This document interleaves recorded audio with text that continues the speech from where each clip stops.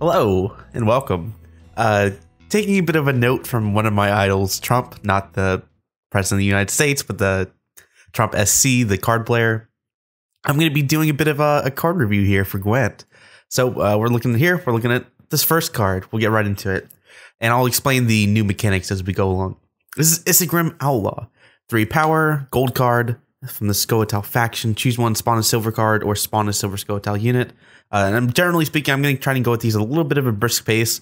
Now, I'm not like a master of every faction and every way of play, so I'm just going to, give an insight to my perspective, which is probably going to be skewed right now, at least, towards monsters, Skellige, and a little bit of Nilfgaard. So something like Scoia'tael, I'm a little bit less strong. So spawn will allow you to basically, if you play Hearthstone, to discover a unit from your deck. You get to choose from 1 of 3 choices, and you pick one and you bring it out and play it. So this will allow you to discover, quote unquote, a silver special card or a silver Scoia'tael unit. On a gold body, I don't think this is all that powerful. Because you already have, in Scoia'tael, you already have a lot of cards to tutor out, silver cards, and I don't think there's a lot of silver Scoia'tael units you want to really bring out. So maybe this gets useful over time. But as it stands right now, I don't think it's all that powerful. And again, I could totally be completely wrong on these, and I'm totally willing to accept that. This is just my current perspective, my current level of knowledge. So we're going to the next one. This is a Skellige card, another 4 gold body with a bit of a spell effect. Play a cursed unit from your deck, or spawn a silver unit from your opponent's deck. What? Does that mean you steal it, or do you just copy it? If you steal it, that could be pretty crazy. That didn't say steal, right? No, this is just spawn a silver Scoia'tael. So you can steal, or let's assume it does steal it from your opponent's deck. You not only disrupt their potential combo, but also you get to look into what kind of deck they're playing, and you get to play a potentially good silver card. But then again, you think, why don't I just play a good silver card in my deck and try and tutor that out, right? It's a pretty common way of thinking that Trump actually brings up a lot, is that why would I try and get my opponent's cards and I can just play my own good cards, right? Or you can play a cursed unit from your deck, which I think is actually pretty awful, because there's already that 1 silver card that tutors out a cursed unit from your deck, and you'd probably just rather play that instead, and as opposed to taking up a gold Scott. And the gold body on both these isn't even on that special. Okay, moving on to the next one, Monsters Weavis Incantation. Strengthen all allied relics, which is a tribe, by 2, or play a bronze or silver relic from your deck and strengthen by 2. Strengthen all allied relics by 2, or play a bronze or silver relic from your deck. I kind of like this. I don't, off the top of my head, know the extent of the relic tribe. When I mean tribe, I basically just mean not monster tag, but a tag on a card. So, for example, like machines have the machine tag or whatever it is. Whatever synonym of machine. So strengthen all allied relics by 2. It's interesting, but or play a bronze or silver relic from your deck. So you either like take away a round with basically a one-sided Yennefer Conjurer. No, she's not even Yennefer Conjurer. They got it mixed up. You either get a one-sided Yennefer, but only on relics, and I don't think that's very strong. Because if you play Yennefer whenever you're going to be able to basically have it one-sided anyway, so this is just kind of adding this huge drawback with not much of an upside. So that's kind of not all that great. Or you can play, but it does say strengthen instead of boost, so that's kind of interesting. I don't know to what extent the implications have, but strengthen over boosting is a little bit more notable. Play a bronze or silver relic from your deck. Now that one's kind of interesting, because it's that turns into almost like I don't want to say like Monster's Nest, because Monster's Nest just takes from a very specific pool, but this allows you to pull any. So if you're playing like a relic deck, you probably want to put this in. So that's what I'll say. Outside of a relic deck, which off the top of my head, I don't really remember what relics are, but if you are playing a deck like that, or maybe in the future, this is probably a card you definitely want to consider. Letho Kingslayer, hey. Another Letho card. Nilfgaard, of course. Choose one, destroy an enemy leader on the board, and set self to 11. Or play a bronze or silver tactic from your deck. Now, this is really interesting. A lot of these gold bodies, I'm calling them gold bodies because they're basically spells, but with a little bit of a gold, card that's going to be played on the field. So it's not entirely useless if you don't get anything, but also it's a little bit more tempo as opposed to just the spell effect, which is something that you kind of wanted back, like when you were playing Gold Weather, but then you had to kind of sub in Roach. But anyway, so destroying enemy leader on the board sets itself to 11. That's interesting, but how reliable is that, right? Like how often are you actually gonna be able to say, oh, hey, you played this leader, and now I'm going to play my Letho? And how often are the leaders actually anything you want to destroy? The only one that I can think of off the top of my head is Herald, right? Herald is probably the only one you actually want to actively destroy. Everything else is just a couple points, and who cares? You can do damage it or you don't. It doesn't really matter. Setting itself to 11 as a gold card is really not very good. That seems like a very conservative, like, sure, you can probably get this card to go off every game, but how you have to wait for them to play their leader, and their leader has to be, you know, not like discard brand, because that's only gonna be 2 points. I think that the half of the effects is really weak, but it's interesting. It's just, I don't feel like enemy leaders currently. Oh, that's right. They did add new leaders, but currently the leaders aren't anything worth destroying.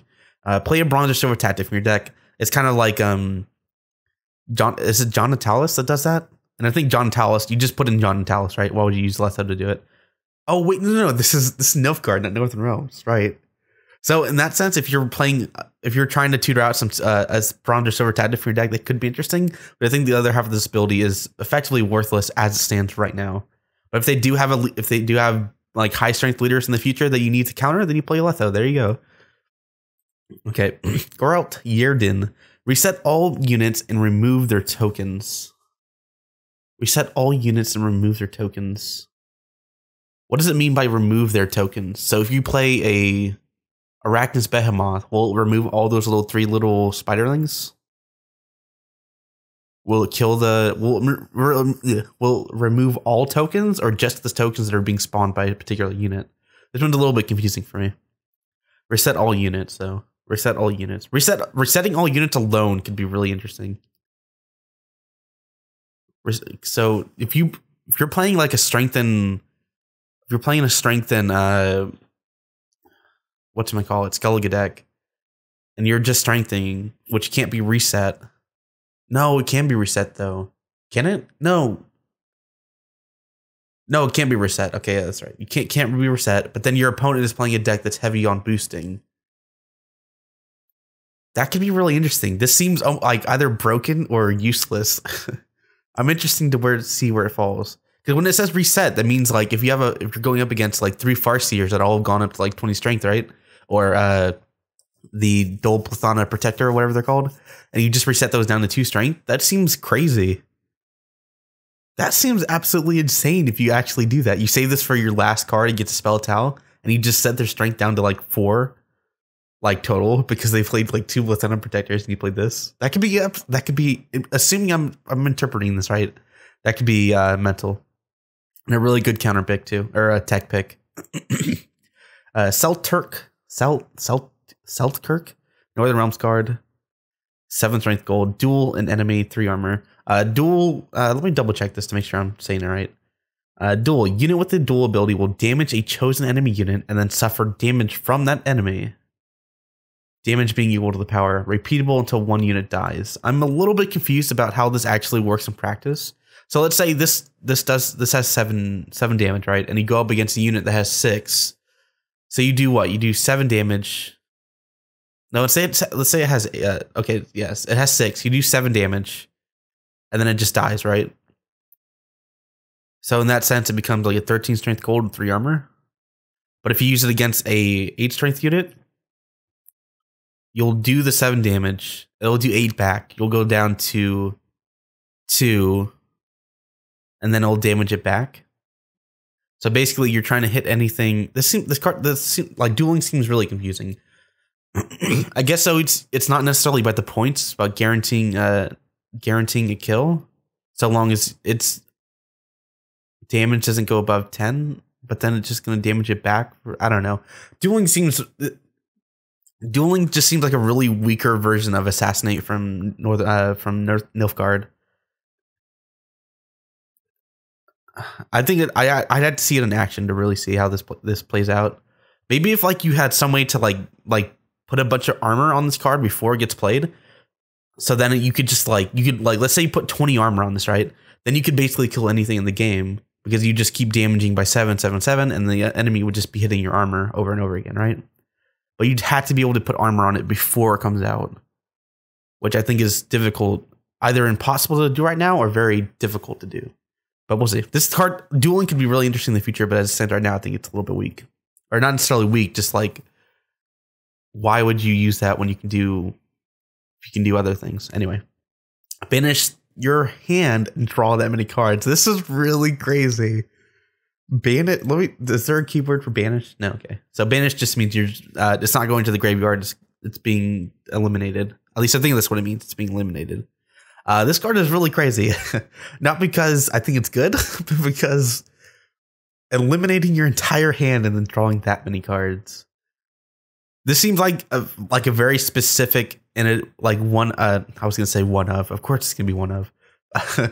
It's like in a very specific deck archetype. This could be like the card that makes it work. And this is like a really weird design because I don't think they haven't designed any other cards that are like that. And this is kind of like not even Hearthstone really does something like this. This is interesting, but I don't see where it's useful. Like just with my 1 minute that I'm going to spend on this card. But in the future, this could be really interesting. And since it's neutral, it can be played in anything. Cadaverine. Choose one. Deal 2 damage to an enemy and all units share its categories. Does that mean tribe or tag? Deal 2 damage to an enemy and all units that share its categories. I don't know what categories means. Or destroy a bronze or silver neutral unit. Or destroy a bronze or silver neutral? It has to be a neutral unit? Maybe categories means faction, as in like monsters. I don't like this card right off the bat. I think it looks really, really bad. And I also don't really know what it means by categories and by specifically neutral. Does that mean it can't be aligned to a faction? It seems really weak. We'll just move on from there. Not spending too much time thinking too much into this and all the ways it's applicable. Just kind of a real quick, 10-second. Let's get it over with. Even though I said 1 minute before, I actually mean like 10 seconds. Milane, deal 4 damage to the units at the end of a row. This is kind of like the card that Hearthstone just got, Crushing Walls, that destroys the units on the sides. So this is where positioning comes in.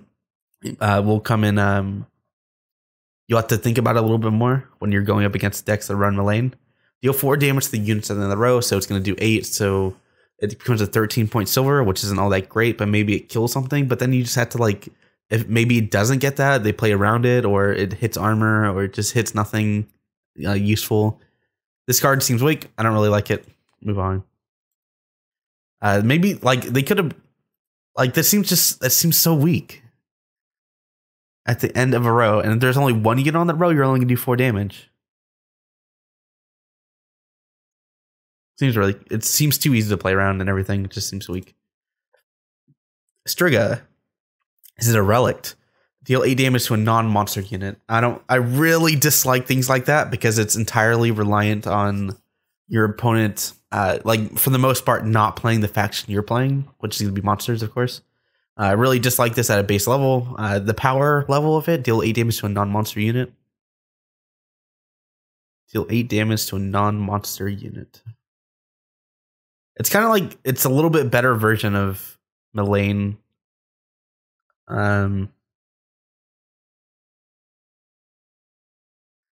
Its power level, I think is fine because you're targeting and the 8 damage, but you have to choose a non-monster unit. That seems really frustratingly limiting. Strong, but I wouldn't rely on it. And Derain, whenever an enemy is damaged, boost this unit by 1. Whenever an enemy is damaged, boost this unit by 1. Whenever it has to be an enemy damage, boost it by 1. That's just like an Axeman, like a not as good Axeman, and it's silver. How is this not just a worse Axeman? Sure, Axeman has to be locked to a row to from the opposing row, get damage from them. But usually whenever you're playing, you set your Axeman up in such a way that will take advantage of that. You're using Harpooners, you're using Skellige Storm, you're using Rain, things like that on a specific row, and damage is going to be coming from that one aspect. And it says it says boost too. So yeah, it's not even like a strengthen. This seems really weak. You'd rather just play Axeman and everything else that comes along with a Axeman deck and not put this card in there. Like Axeman's not even all that popular anyway. But then again, if you're playing something that does a lot of wide damage, like playing Tremors, maybe this could be useful. Because then let's say you play Tremors and you hit like 8 enemy units, right? Or you play like Yennefer or something. This instantly goes up to like 13 silver, but 13 silver is like the bare minimum it needs to be, and it just needs setup, but it could go above that. So maybe you do play this in an Axeman deck.